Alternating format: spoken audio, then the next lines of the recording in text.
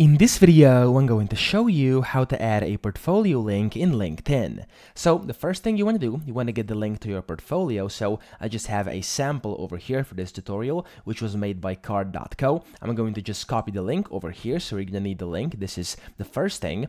And then you want to go to your profile on LinkedIn. So just sign into LinkedIn on linkedin.com. Click on your profile icon up here at the top, and then click on View Profile. In here, you want to click on this pen icon over here to the right, and then you want to scroll down until you see Contact Info, and you want to click on Edit Contact Info. Here, once this loads up, make sure you go to the very bottom over here, and you want to click on Add Website under where it says Website. So click on that. And then here, under website URL, you want to paste in your portfolio link.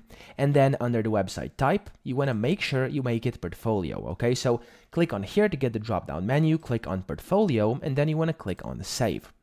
After you do this, after you save this, what you're going to want to do is you want to exit this, and you'll be able to see if I just open up my profile over here in another incognito tab. I'm going to show you how this looks like. There we go. Here's the incognito tab. This is my profile, and over here is the portfolio, and whenever somebody clicks on this link, they'll get the access to my portfolio. So that's pretty much it. I hope this video helped you out. If it did, please subscribe to the channel and help me out as well.